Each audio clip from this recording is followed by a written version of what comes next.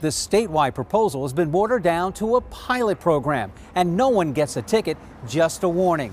The bill's sponsor says she wanted to tackle a quality of life issue. Traffic noise is loud, annoying, a nuisance really. And if that wasn't bad enough, new medical studies indicate traffic noise raises blood pressure and increases the risk of hypertension. Not surprising to some people. There's no reason for cars to be noisy. There's a device that measures traffic noise that's being used in Knoxville, Tennessee to curb it.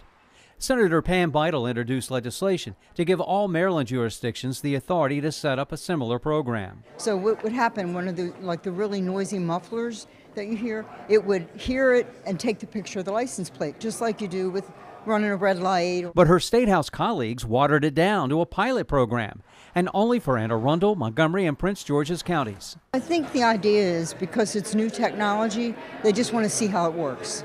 You know, how effective is it? The noise abatement monitoring system produces images and/or a video of the rear license plate of the alleged violator.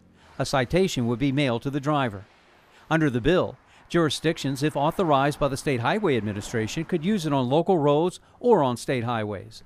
Many drivers we talked with are opposed to the idea. I definitely think it's a bit of an overreach on the government's hand. I think that whenever the government feels like they have the right to control every little thing that people do, I think it's a bit much. It sounds kind of big brotherish, yeah, absolutely. This is America. Since when can we not have a loud car anymore?